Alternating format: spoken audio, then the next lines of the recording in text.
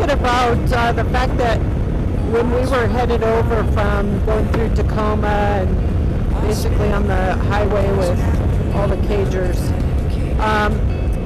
what a difference. I took my Turtec boxes off to shave some weight and just put my soft bags on for the BDR.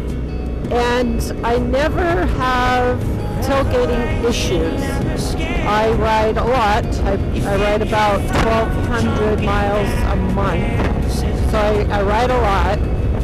I don't have tailgating issues with my boxes. I've got some additional reflective strips on them. They're silver. You know, they really stand out, and I don't have that issue.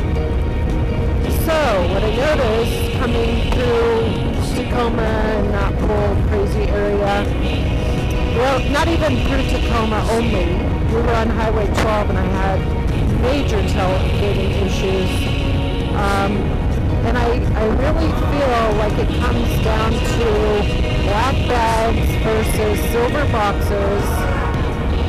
I think depth perception is a lot easier with something lighter in color versus black. I think that helps other drivers kind of gauge their distance a little bit better.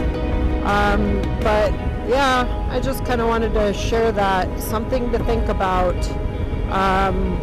And that's why I keep my Turtec boxes on. When I'm riding street, that's what I wear. That's what my bike wears.